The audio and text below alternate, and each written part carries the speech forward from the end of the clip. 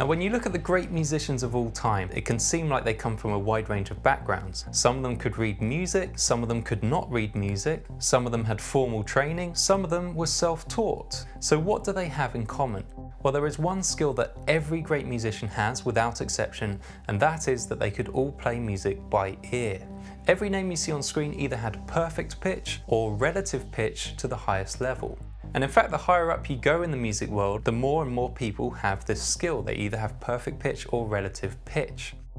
My name's Julian Bradley. I've put together a free ear training video series for you. It's 4 videos which you'll receive by email over the next week. Just click the button below and you can go straight to video 1. And in this free video series, you're going to discover everything that I think in my head when I'm playing music by ear. I'll do some transcribing case studies where I'll walk you through the thought process. You'll also discover the 9 barriers that prevent most musicians from ever learning to play music by ear. And these are these invisible habits which we just go through, which are actually preventing our ear from developing.